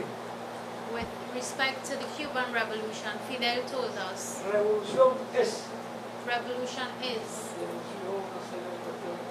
and he spoke about different aspects which are very important to us, Son las directrices en el terreno político, ideológico y de valores. which gives a lot of value to everything that we know De nosotros, and of conduct. en nuestra opinión, así ha sido la vida de usted. That in our opinion this has been the life of Fidel. Revolución es sentido del momento histórico. Revolution is the sense of historic moment. Parece anunciado. That's an announcement. La vida nos dice que la vida tiene muchas cosas, Life has a lot of things, Que a veces una cosa que uno hace hoy, posiblemente mañana tenga que hacerla diferente. That let's say today we do things this way, but maybe tomorrow we have to do it a bit differently. Porque el momento histórico es distinto. Because the historic moment is different. La revolución cubana es un ejemplo de eso. The Cuban Revolution is an example of Las that. condiciones en que se lanzó la revolución cubana, la lucha armada, la derrota de Batista y la continuidad tiene que ver con el movimiento histórico que existió en ese momento. The historic conditions at that time of Cuba were completely different. Otros movimientos armados no siguieron ahora el que había en Colombia después de 50 años. After 50 years, in Colombia, for example, that condition was different. Es decir, en cada momento histórico es necesario hacer lo que ese momento requiere. In each historic moment, you have to do what is necessary at that moment. Su lucha armada triunfó, cogió el gobierno, lo pierde y lo vuelve a continuar.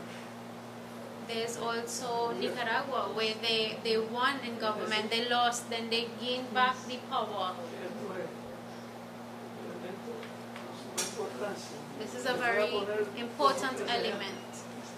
And those are just 3 or 4 examples. Cuando nosotros luchábamos en contra de Batista en manifestaciones estudiantiles, When we fought against Batista in student rallies and student protests, llegó un momento en que se empezó a discutir el problema, seguimos las manifestaciones o hacemos algo más. there was a moment where we started to discuss, is it that we do more or do we remain the same? What do we do? Is it that we have to do more? El compañero Fidel era el único que realmente, como los líderes políticos de aquel momento, de la lucha, explicó que había que hacer la lucha armada. Desarrolló la lucha armada, asaltó el Moncada, fracasó el Moncada, se fue para México.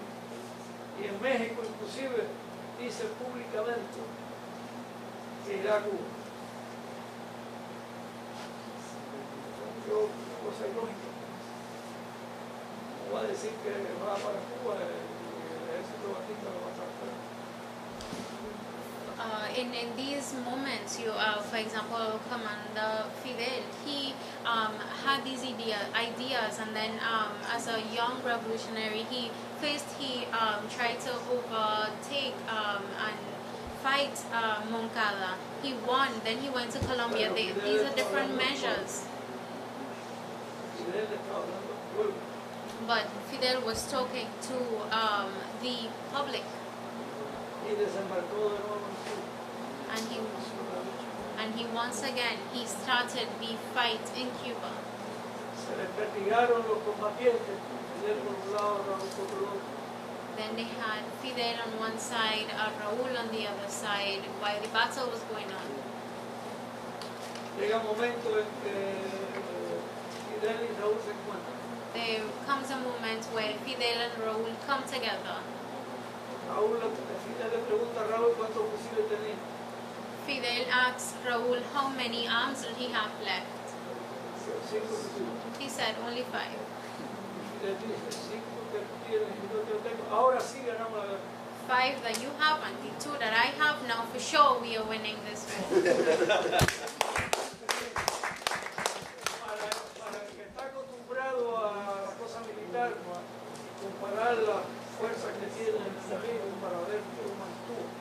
For those that are accustomed to this type of life, this military, that was something very impossible for us. En ese momento, Batista tenía 80,000 hombres sobre las armas, artillería, aviones, tanques, barcos artillados. At that time, Batista had over 80,000 weapons. He had tanks. He had all these different ammunition. Cuando uno piensa en eso, When you think about that, everybody is like shocked. pero cuando uno lo analiza en el tiempo, nosotros no percatamos. But when you analyze that in time, La correlación de fuerza de Fidel no era 7 fusiles contra 80,000 hombres.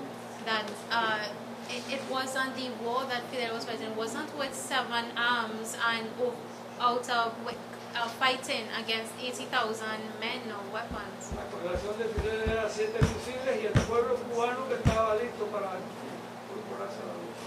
Fidel's strength was Sabía, la conocía porque desde Moncada, cuando hace su defensa, él enfoca el problema a ese problema. Fidel's strength was those 7 arms plus the whole Cuban nation backing him up and supporting him in that fight. Así fue, me parecía imposible, pero si suena, se derrota Batista. And that is how Batista was. Además de las tropas que tenía una comisión militar norteamericana que asesoraba al ejército. They even had Batista even had a North American backing them up and helping them. Y digo esto por ese momento que era una cosa muy específica, concreta.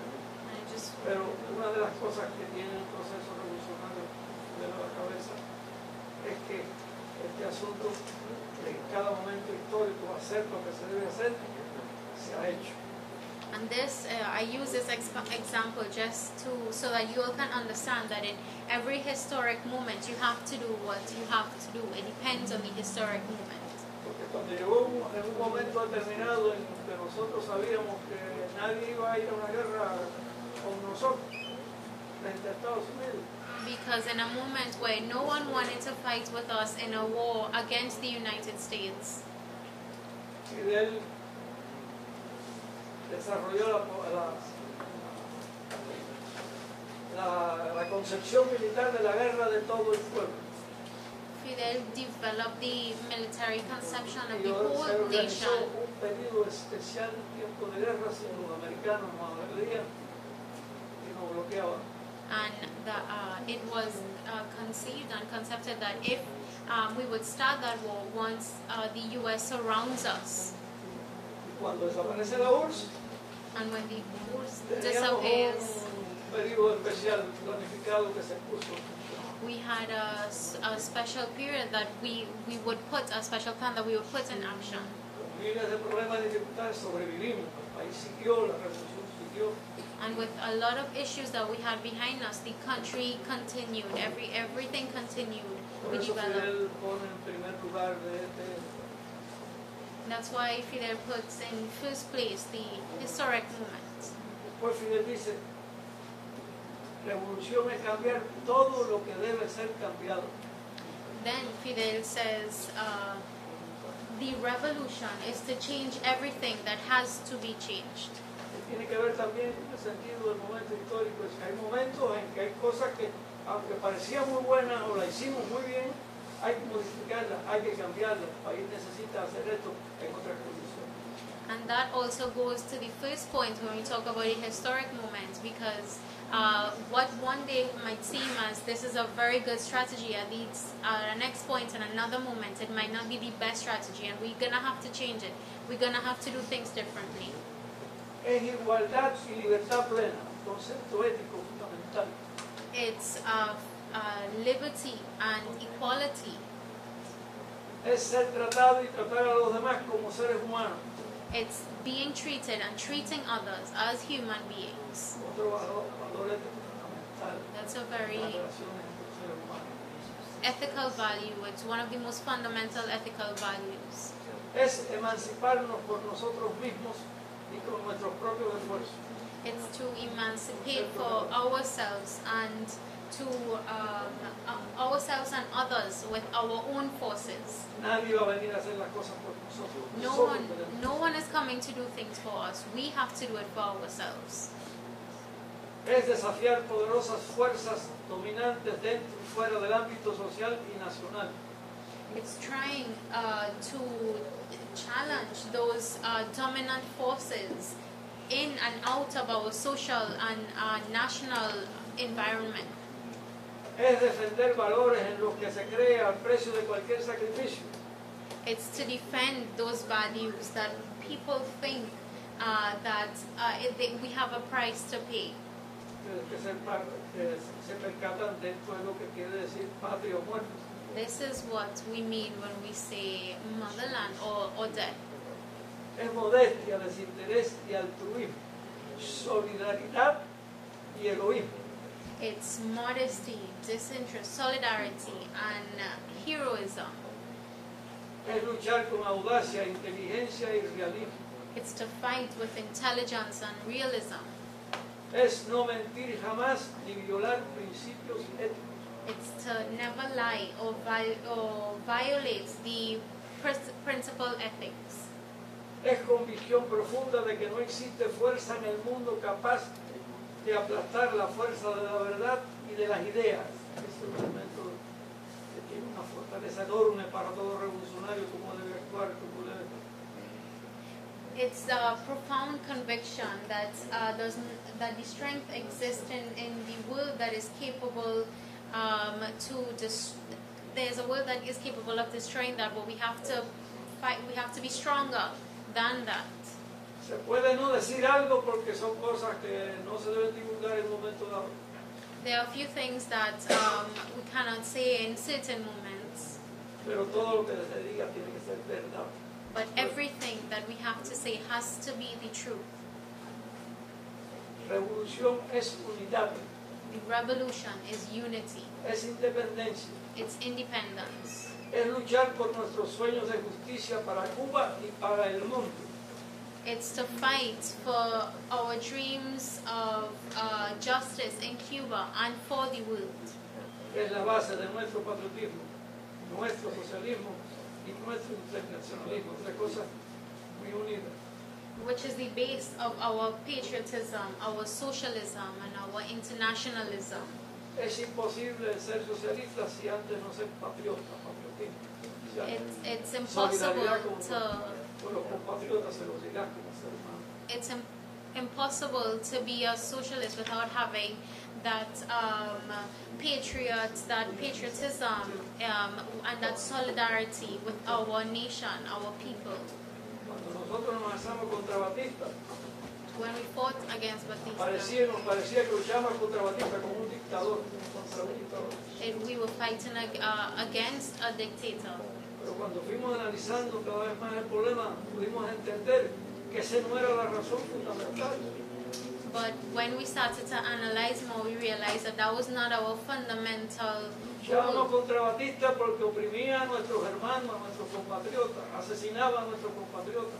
We fought against Batista because he killed a lot of our brothers. He oppressed a lot of our brothers and sisters. En el sentido de solidaridad con nuestra gente, con nuestros compatriotas, con el ser humano. It's that sense of solidarity with our brothers and sisters, our peoples, our human beings. Y un socialista tiene que ser fundamentalmente internacionalista. And Tres cosas. a socialist has to be really internationalist. You cannot be socialism without internationalism. It's not possible. Para nosotros esto es de suma trascendencia. Forma parte de nuestra conducta para llevar adelante cumplir la orden de combate. For us, this is very important, and this is what we follow to be able to continue fighting for Fidel's legacy and for what he left behind. Cuando muere Fidel, When Fidel passed, se lleva al cementerio Santa Cecilia de Santiago de Cuba. we carried him to the cemetery in Santiago de Cuba. Hay una roca que There's deben haber visto la fotografía. There are some rocks that I'm sure you all have seen in some pictures. Ahí están los restos de Fidel. You would see there his remains. Y en esa roca, a la derecha, And on the right side of that rock, esto está inscrito. this what I just said is written on those rocks. Todo esto que está ahí All of this that is in it is Fidel. está por su vida, todo esto que está aquí. All this that I just said was his life, was his conduct, his attitude. Por eso, excúsame, That's why, he hablado tanto. please, I do apologize for speaking so much. Eso quería explicar esto. But I wanted to explain this to you all. Que hablamos del tiempo y la historia. Because we talk about time and history. Y dentro de esa historia hay, como dice el momento histórico. And in that history, we say there in all of this, there's a historic moment. Este es el momento histórico de defender estos conceptos, escuchar, de pelear, This de is pensar en la humanidad, de pensar en América Latina y el Caribe, de pensar en el mundo que puede venirse si no se frena la guerra que se está desarrollando camino del imperio romano. This is the time that we have to defend what he was about. This is the time, this is the historic moment where we have to defend and fight for all of this, all the past, the history. This is the time that we have to unify and defend Latin America and the Caribbean and all our nations. Y esto reafirma que no existe país pequeño en el mundo. And this reaffirms that there is no small Caribbean No or no existe country. partido pequeño en el mundo There is no small party in the world que no tenga una fortaleza enorme cuando estos conceptos prenden en su conciencia y en la conciencia de su militancia. that Y sobre doesn't todo cuando have. están ligando profundamente a los trabajadores. There is no small party or small country that cannot defend their rights of the people and cannot defend the rights of the workers, and we can never forget Que la fuerza determinada que en un momento puede entender de verdad that there's a moment that we have to truly las razones de la understand. lucha y un ocupante de cualquier tipo que sea son los trabajadores. The ones that can truly understand the will to fight and what we are fighting for, those are our workers. Ese es el momento donde estamos. This is the moment in which we are in. Cuba está en un proceso de desarrollo que terminará en el 2018 del plan de desarrollo hasta el año 2030, desarrollo económico y social. Cuba right now is in a plan, development plan that will, a 2030 development plan that will finish developing next year in 2018. Y repetimos, la sociedad que queremos. And to end, I just want to repeat what we are trying to achieve: Independiente y soberana, independence and sovereignty, socialista y democrática. socialist and democratic. Nosotros entendemos que el socialismo es democrático. We Si el understand that socialismo no es socialist democrático, is democratic.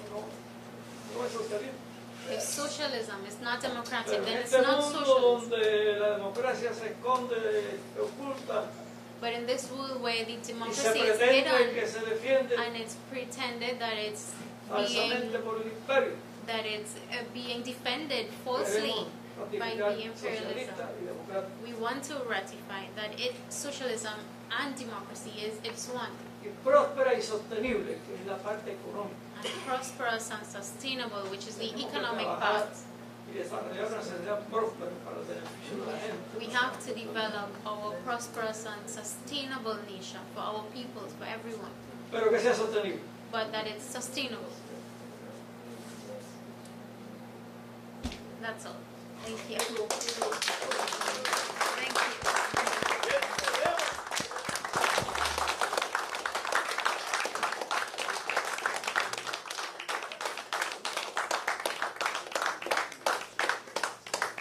I think, Comandante, you have shown us what characteristic of a revolutionary, because here you are at age 85, 83, looking at us and worried that you will tire us out. I think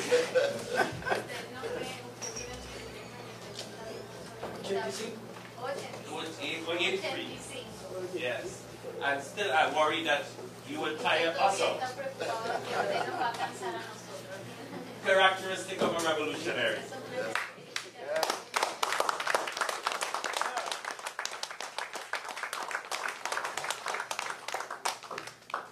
I thank you very much for your words. I think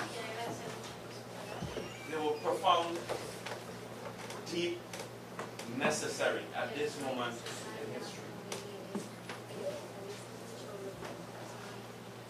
All of us in this room who know where we are in Trinidad and Tobago right now knows that your words are very relevant in our struggle at this moment.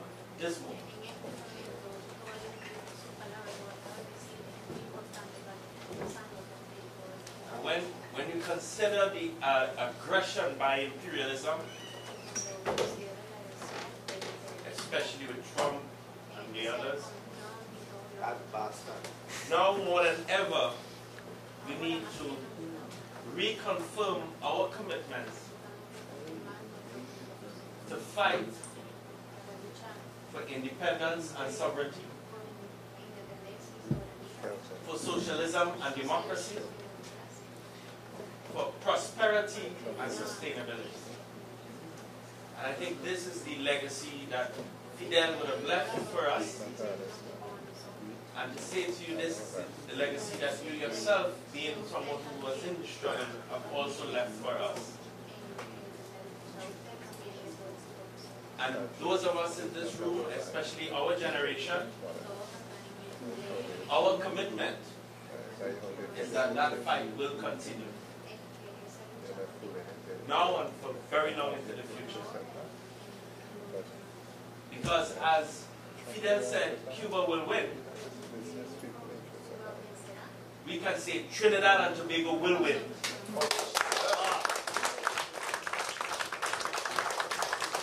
And humanity will win.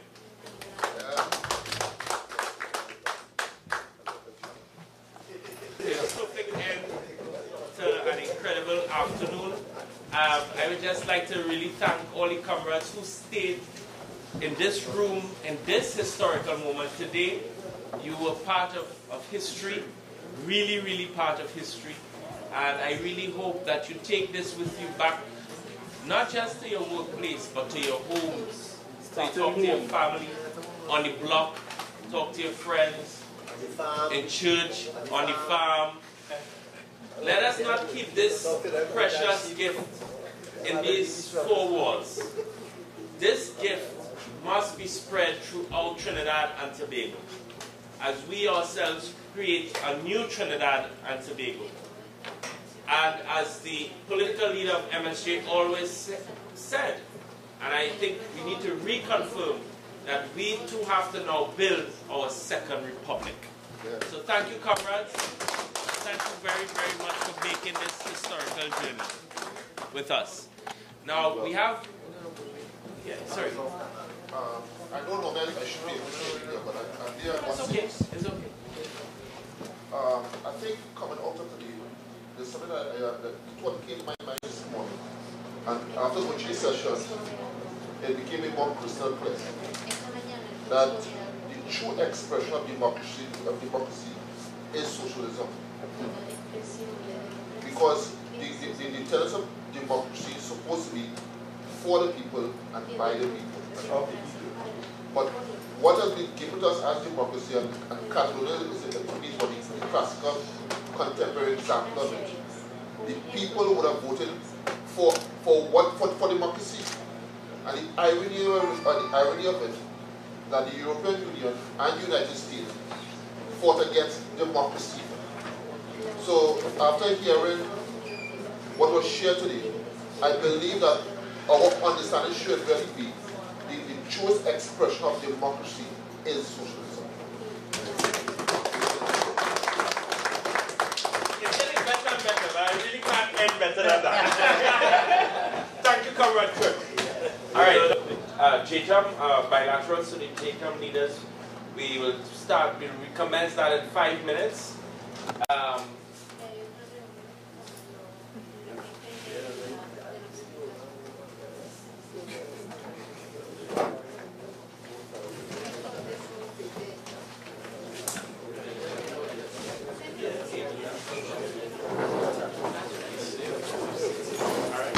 Okay, great. So, yeah, that's it. No.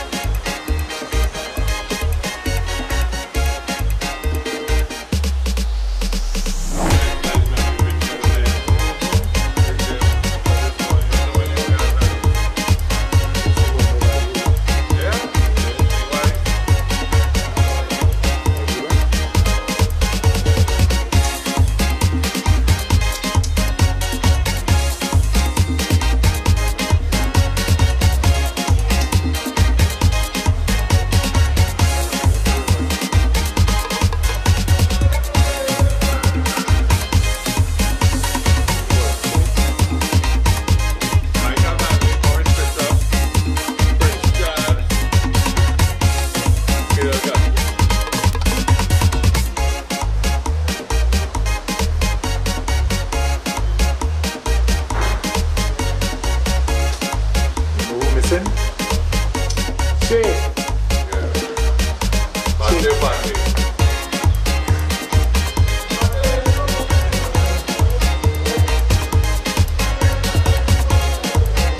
Como el Secretary General.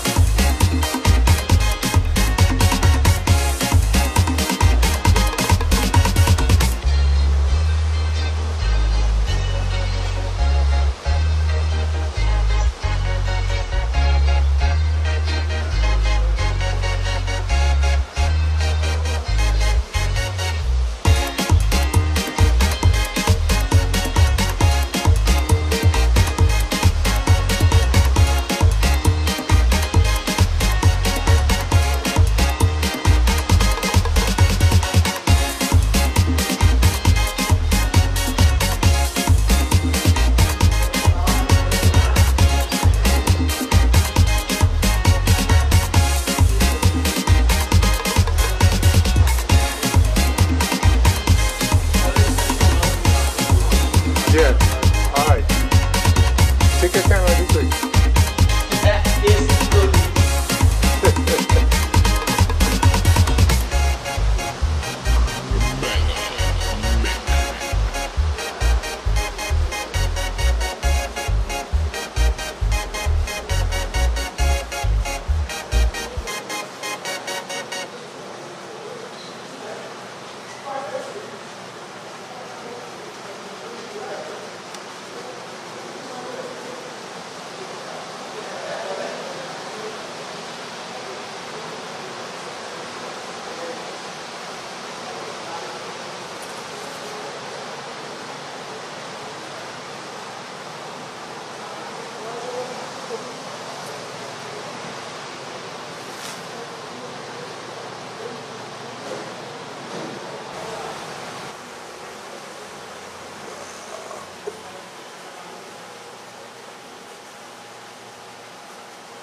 Nice memory pictures there. Big deal. So this one, you know when you were gonna tell you. Yes, moment, Ali. Yeah? Yeah. Any wife? Is he right?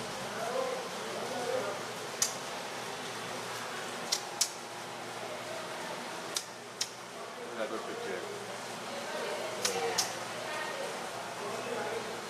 I don't know. What time is it?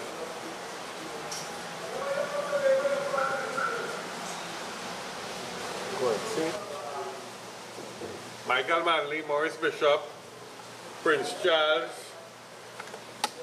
Fidel Castro.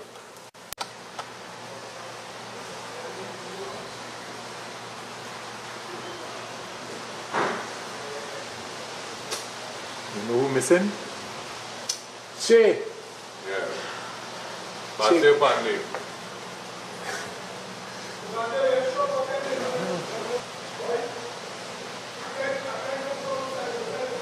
Commonwealth Secretary General. That's someone outside. Yeah.